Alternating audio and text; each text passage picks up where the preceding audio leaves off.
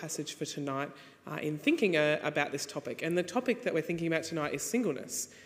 And hopefully it kind of sits a little bit oddly with you that we would include singleness as a storm in our Anchor in the Storm series, because it doesn't quite fit with the rest of the things that we've been talking about.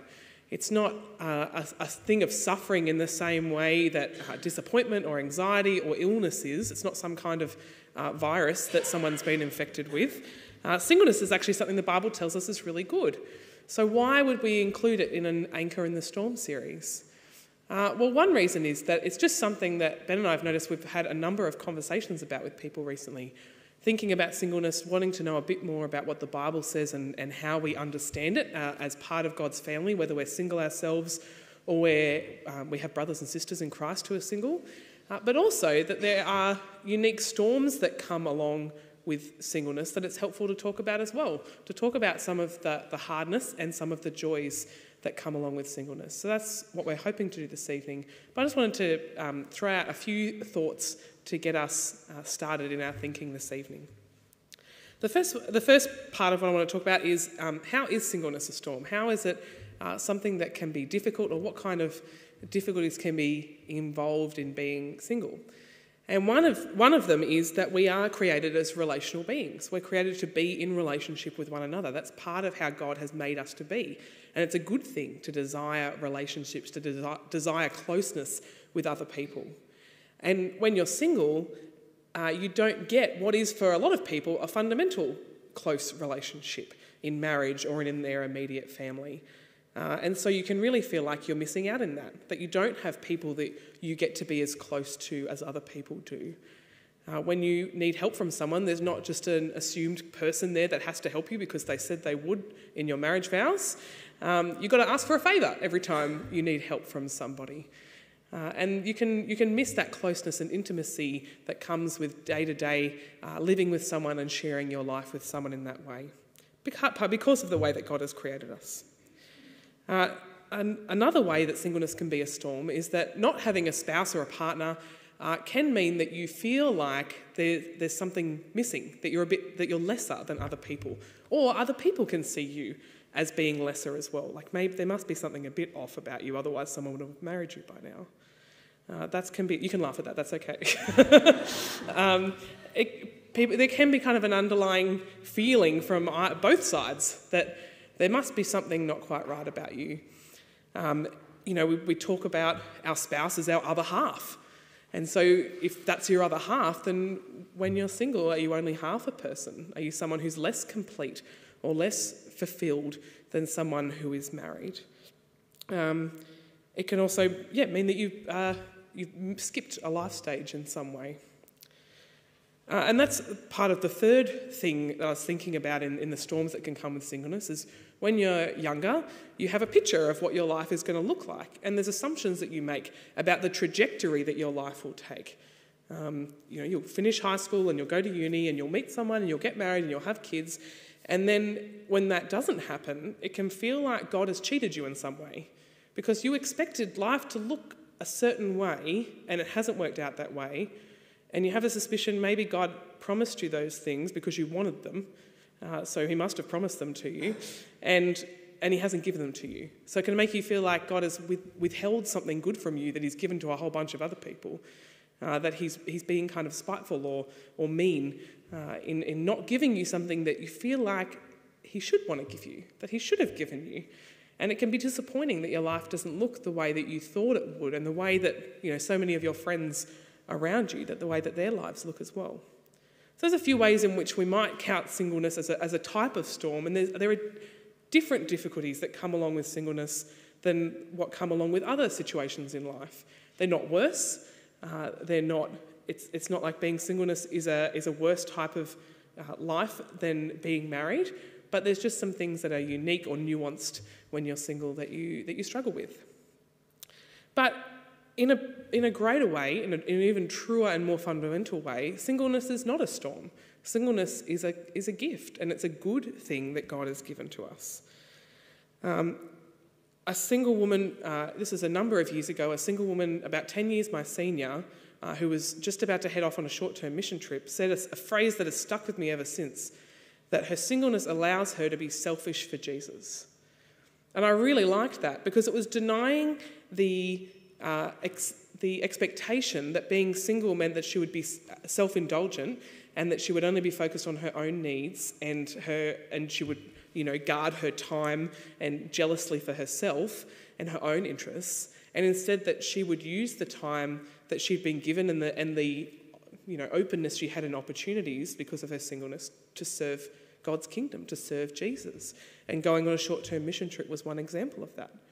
When you're single, it doesn't mean that you have piles of spare time or that you have less to deal with necessarily, because you've got to do everything for yourself. If I don't cook dinner, I don't eat, unless I just go on Uber Eats again.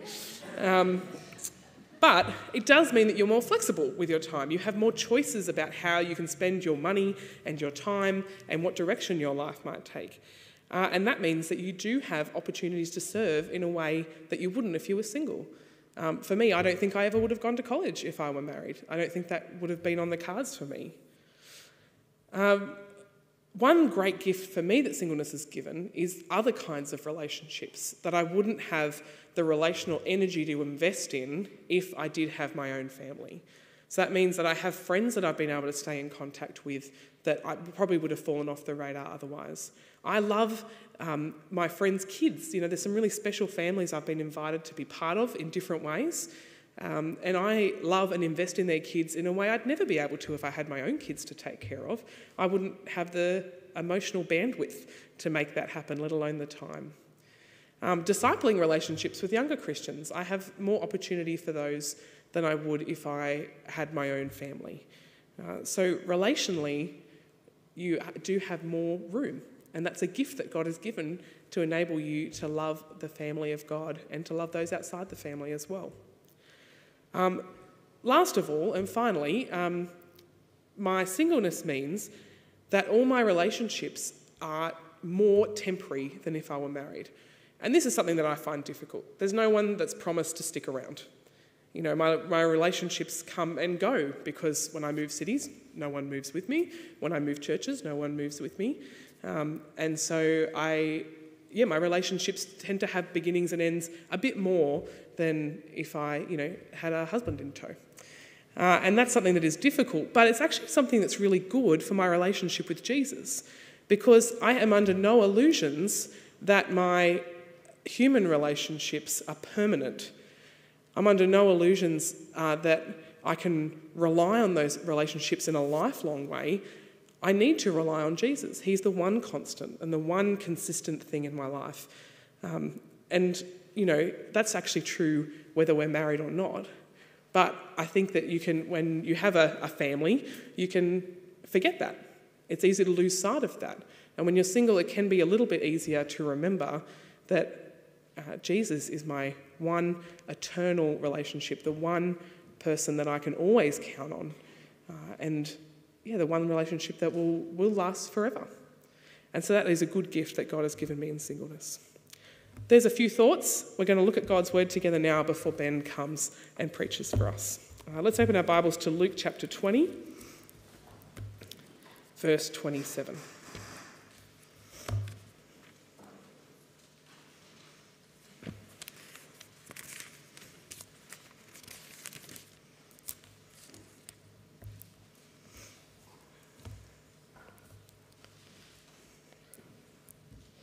Luke 20, verse 27.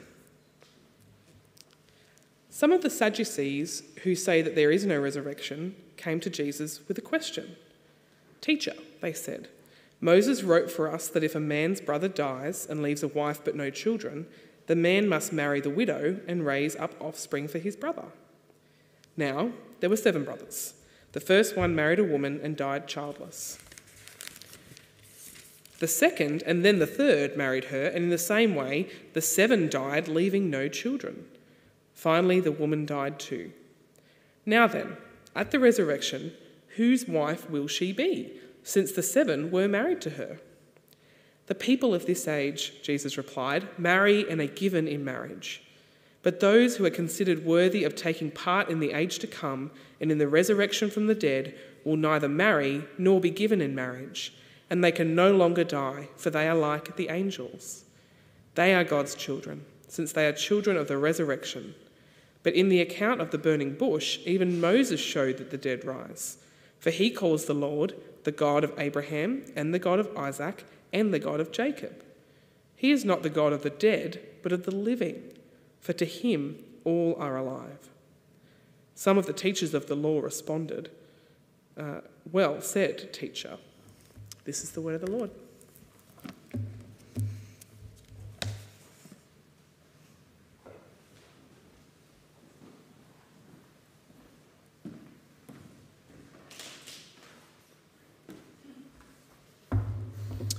Well, thanks, Joss, for sharing and for reading.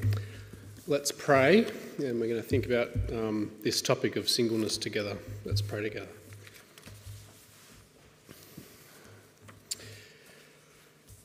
Our Father, please be with us now as we think from your word as your people about the topic of singleness. We pray that what I have to say would be helpful and true and enable us to be the kind of church community where people know that they belong as beloved children, as brothers and sisters in Christ, and who know and look forward to the perfect union of Christ and his people in the age to come.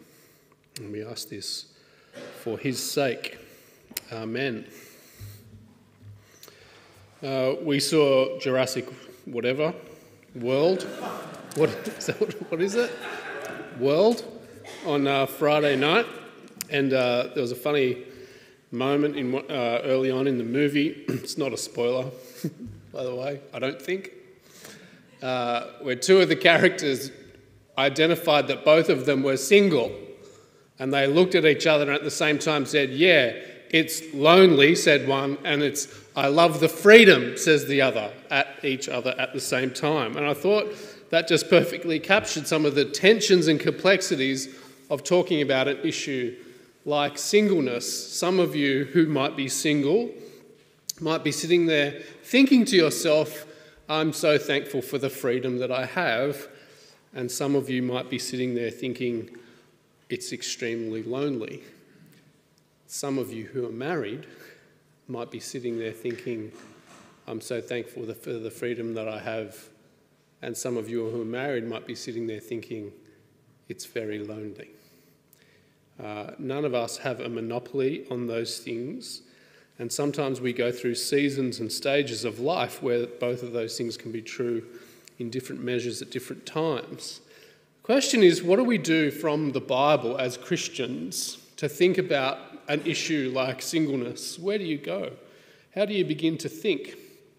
And what's the point of having one night in a mini-series that's devoted to this issue as if we're somehow going to solve it or, deal with it in its entirety? That's not the goal. We're opening the door, which is what we always do in this series. We open the door on big issues, but we are happy to do that in an incomplete, though sincere way, because we want to be the kind of church full of people who are in it together for the long haul. And so we don't expect that this is the be-all and end-all, that this is the totality of things that you could say on a topic like singleness. We expect and we encourage and we want to give permission for lots and lots and lots of conversations like this, about topics like this, over a long period of time as we walk together through the Christian life as brothers and sisters in Christ. And so the way I want to talk about singleness tonight for a little bit, I wanted to kind of do it in a way that would hopefully demonstrate something of how you might keep thinking about this issue and issues like it with one another on your own, in your small group, as we walk together over the long haul of the Christian life. Because it can be daunting to kind of come to the Bible and to think about a topic, particularly when you might be feeling frustrated or sad, or when you might be experiencing disappointment, right? To then come and think clearly and go, where do I start on thinking through an issue like this? And so what I want to do is attack this kind of idea about singleness using a structure that I'm taking, I left that here, explicitly from this book called A Joined Up Life by Andrew Cameron, where he talks about how to think about issues like singleness and like marriage, like relationships and some of the more complicated things about life in God's world. And he gives us kind of a structure that takes into account the overarching story of the Bible as it centres on the person and work of the Lord Jesus and the new family that he's creating in the church. And so what I wanted to do is have a crack at doing that from that structure in a way that kind of gives you some categories to think about if you're going to keep thinking about this together or about other issues like it. So you'll see up on the screen a little bit of a mess of what we're going to think about tonight. And the way that Andrew Cameron talks about this is laying down sort of foundational things that you can think about, that you can place, that kind of create guardrails, a safe space, as it were, to think about issues like singleness from the Bible. That starts with God's character, the God who speaks and makes himself known in his word, the Bible, and in his Son, the Lord Jesus. That's the foundation for how we think about life in God's word, the character of God, our Creator and our Redeemer. That God is holy and he is good and he is faithful, right? So God's character. Also about God the Creator and the order of his creation, right, that we are to accept, to enjoy and to protect. The new future that God is bringing his creation and us towards, the hope that we have in Jesus, the goal of our life. Right? How does that new future speak into our current situation?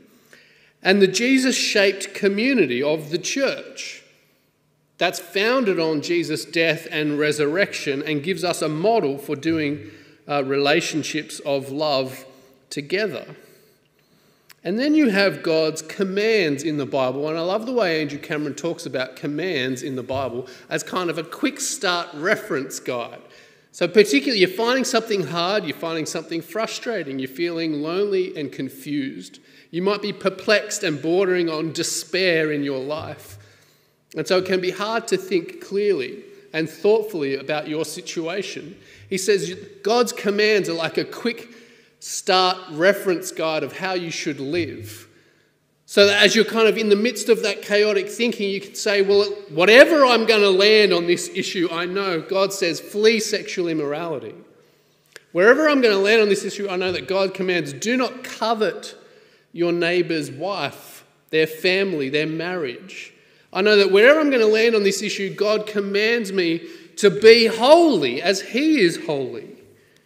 Right? Do you see how that gives you like a quick start guide to thinking about some of these issues?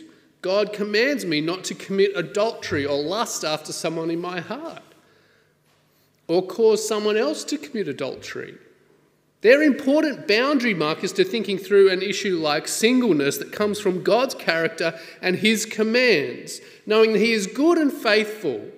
And so like Jocelyn said, we know that God is good, we know that God is faithful, we know that he makes promises and he keeps them.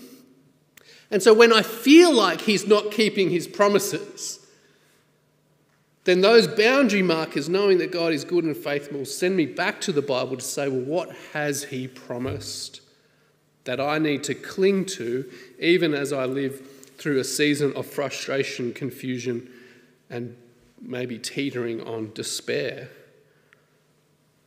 And even as we think that through and think about what it means to live out, you remember some weeks back as we looked at Colossians chapter 3, we're reminded that if we are to be loved, adopted, forgiven children of our Heavenly Father, then wherever we land on an issue like singleness, we know what we're meant to do. We're meant to be clothed with compassion and patience and gentleness and joy and the fruit of the Spirit, like self-control.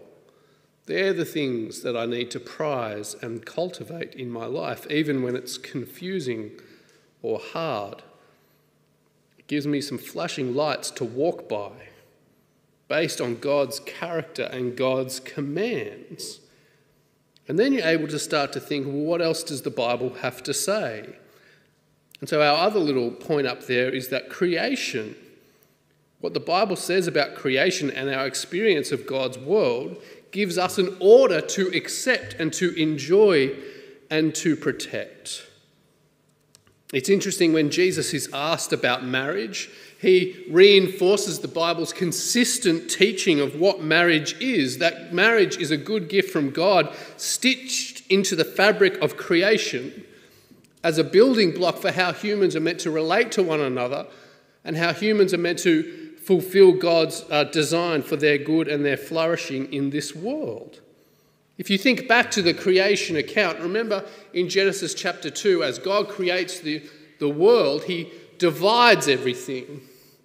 He separates light from darkness. He separates night from day. He separates land from water. He separates, what else does he separate? Species, right? He separates seasons. He separates heaven and earth. And then in that story of creation, there's one thing that God brings together. A man and a woman in marriage. And as God brings one man and one woman together uniquely in that one flesh relationship, we see from the very start of creation that there's this foundational picture of marriage that God stitches into his world, not as the ultimate good of the world, but as a picture for what God would one day do for all things. As a picture that points you forward to his new future when heaven and earth will be reunited once again, and when people will be united to Jesus in the perfection of that new creation that the Bible talks about as like a marriage.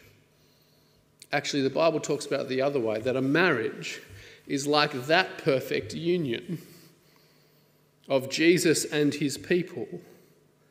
And so what Jesus does is that he reestablishes and affirms the foundational truth that marriage is about one man and one woman united together for life. And that's a foundational reality of how God has made the world. That's an order to accept and enjoy and protect. And yet, God made all of us gendered and sexual beings. So why would he do that if only some of us will end up married? And then God, in his character and his commands and the order of his creation, says, even though all of you are gendered and sexual beings, only some of you will be able to express your gender and sexuality in that particular marriage relationship of one man and one woman for life. That's where you can start to say, well, God, is he really good and faithful? Because if he's made me like that, but then calls me to remain celibate and single, what's the point of him making me gendered and sexual in the first place? If I never get to express that in a marriage relationship.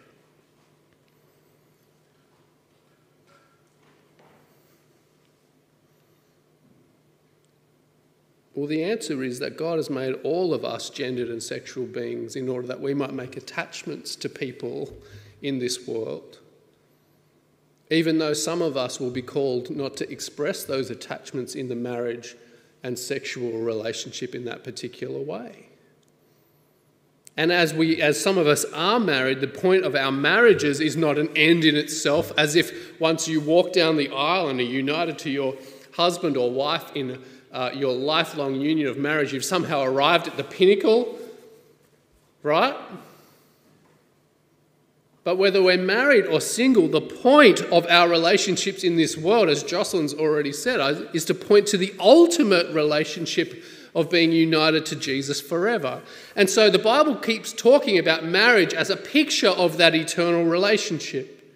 That marriage is meant to be like the entree of which heaven is the main course. Marriage is meant to be the kind of symbol of which heaven is the reality. And married people are meant to so shape their marriages so that they look like and point to and reflect the gospel. And then what are single people meant to do?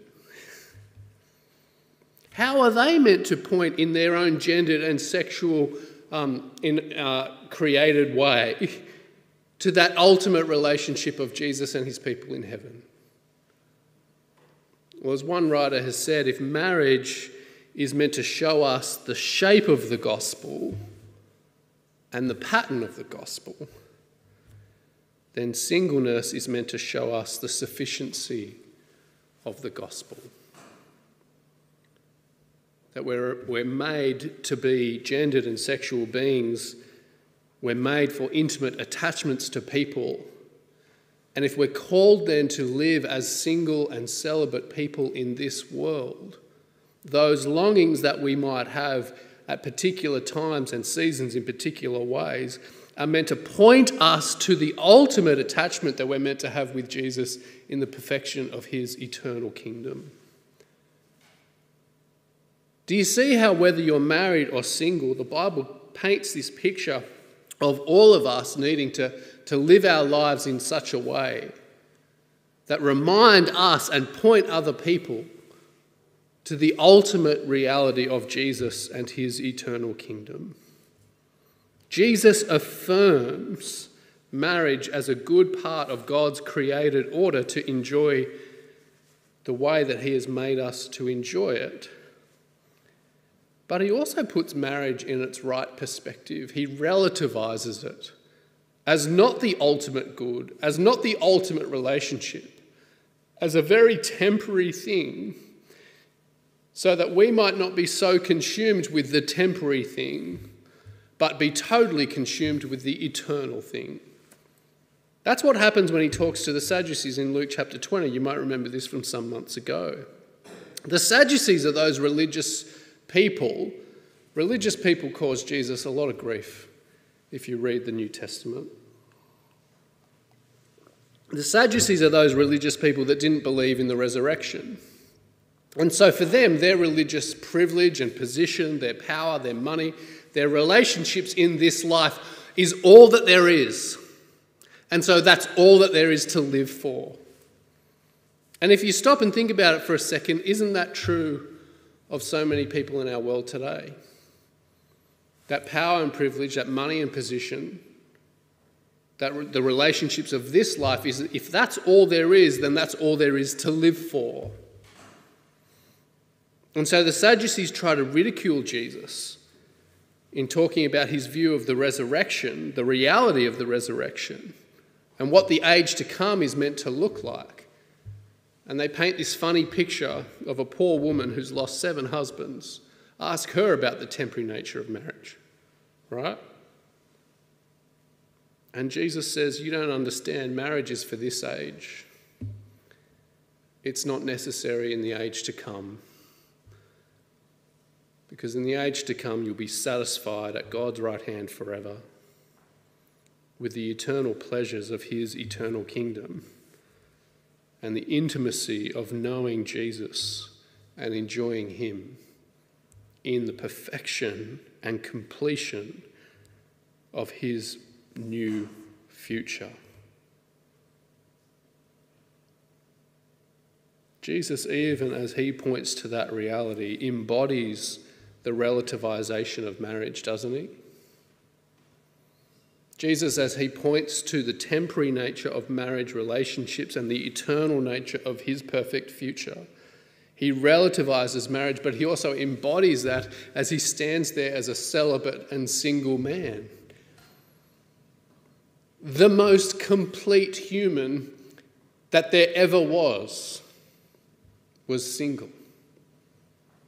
The one in whom all the fullness of God dwelled bodily was a single and celibate man.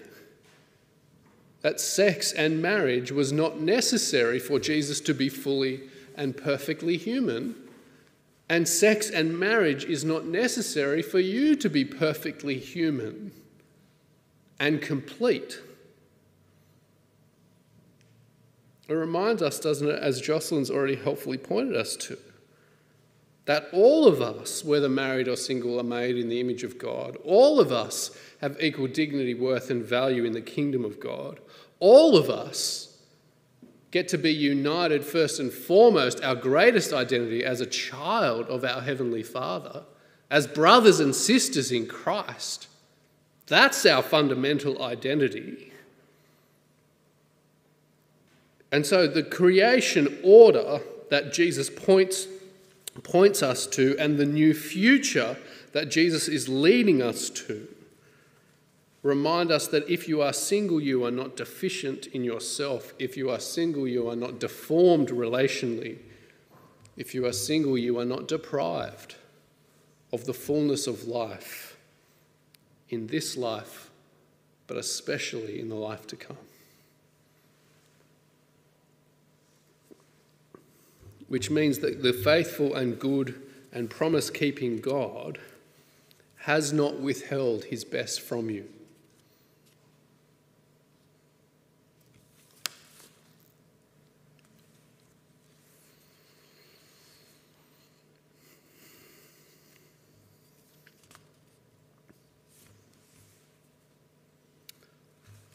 I'm having a hard time with my throat and mouth today, so I'm just having a little break and doing some editing of my sermon while I stand here.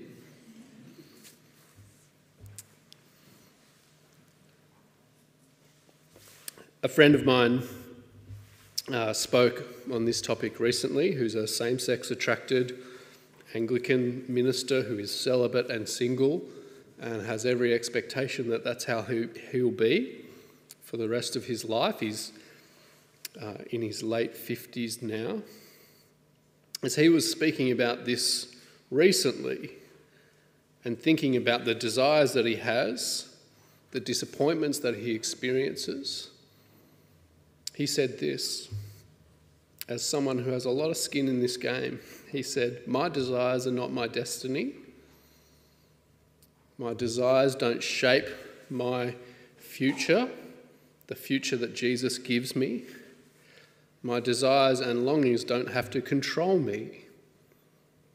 That singleness isn't the end of the world, because God still has a place for me in his family and eternal pleasures at his right hand in the world to come." That's a healthy and godly perspective. That's not said with any sense of simplicity or glibness. That's not said lightly or carelessly. That if you are single and you're struggling with that you are to know that the deferred hopes of those temporary blessings of relationships in this life shouldn't corrode your thankfulness for the eternal blessings that God has poured out for you. And the real and the rich and the deep relationships of love and care that you're still called to enjoy in the Jesus-shaped community that is grounded in the death and resurrection and the rule and reign of our Saviour King Jesus. And that as God calls you to rest in his provision and his protection, he doesn't call you to be content with loneliness in singleness or in marriage, but calls you to enjoy rich and deep Jesus-shaped relationships, particularly in the family of his people, the church. I thought in whatever Jurassic World, that picture of freedom and loneliness is a good picture of some of the tensions that we experience in lots of stages of life, and maybe especially in singleness. When I was at Bible college, a friend of mine and I were sharing one particular day that we were jealous of one another's lives. And I was jealous of his single life and the way that he could dedicate so much more time to study, and he had the freedom just to go, to up and go, to visit friends and to do more social things, as I was in a season with one small baby who's not so small anymore and might be in the room, and some of the pressures and challenges of having said small baby in the house. And as we talked about the fact that we'd kind of discovered that we were both jealous of each other's situation as it was right then. I said, well, why don't you come and stay and have dinner with us tonight? And he did, and he got to enjoy dinner with us and the chaos of a small baby and the challenges of the evening routine and that sort of thing, and my inability then to do any more study that night. And as he left at the end of the night, he said, I'm a little bit less jealous than I was at the beginning. But it's a good recognition, isn't it? Often we idealise the lives of other people and catastrophise our own. And the reality, if you haven't noticed already, is that the grass isn't greener on the other side.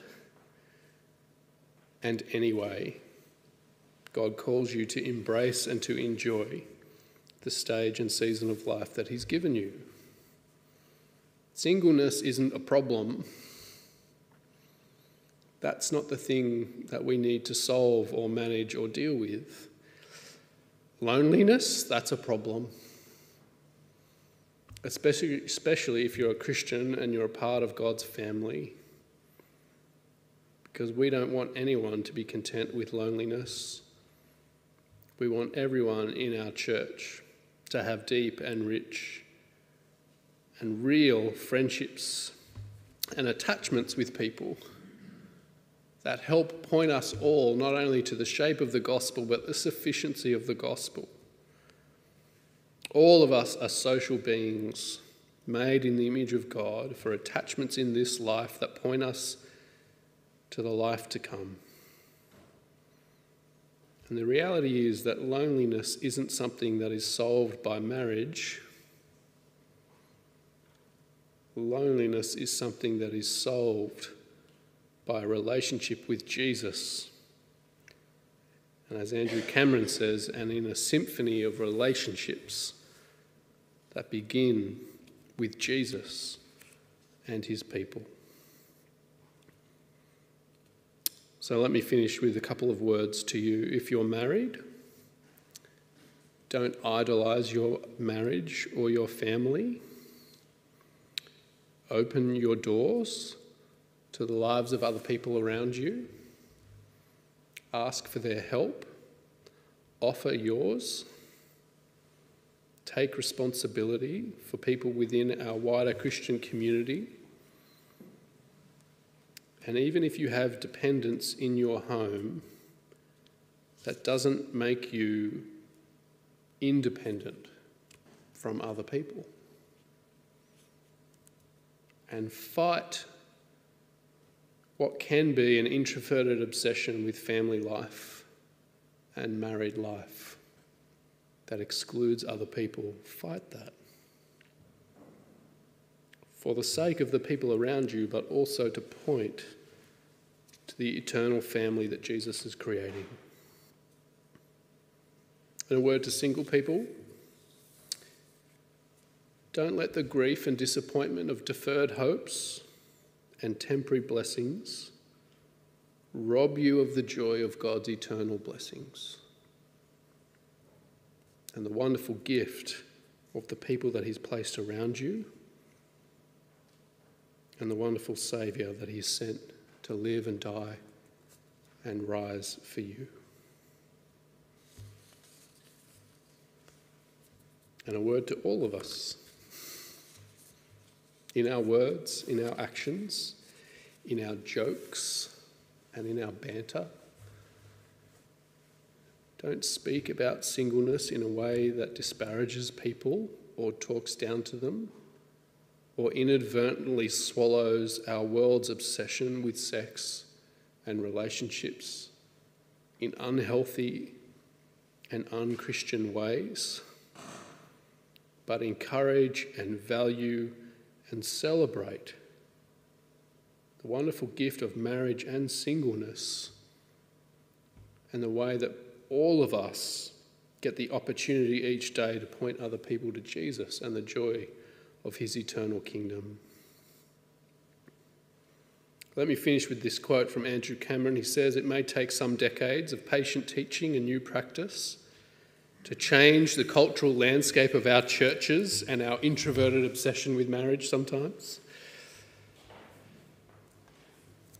But Christian singles need to see themselves as happy warriors for such change, not so that they might be legitimised, but so that the people of God might better reflect God's dream for a community where both single people and married people testify to the affectionate community that Jesus is building. And there will be a brilliant outcome if that change can take place.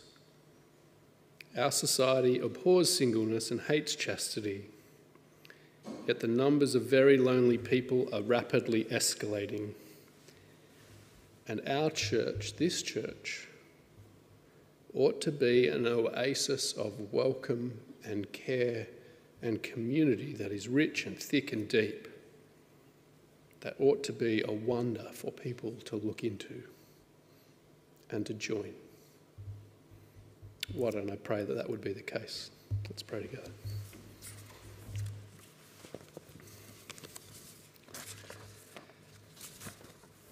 Our Father, we thank you so much for who you are and for all that you've done for us in and through our Lord Jesus Christ.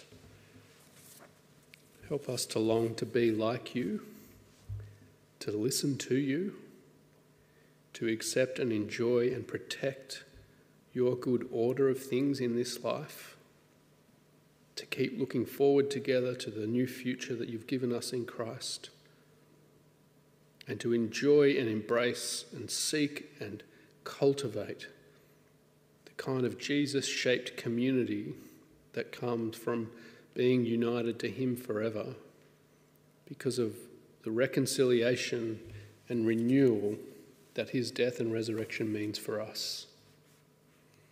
May all of us enjoy and protect and point to the eternal union of Christ and his church as the ultimate prize, as the ultimate relationship,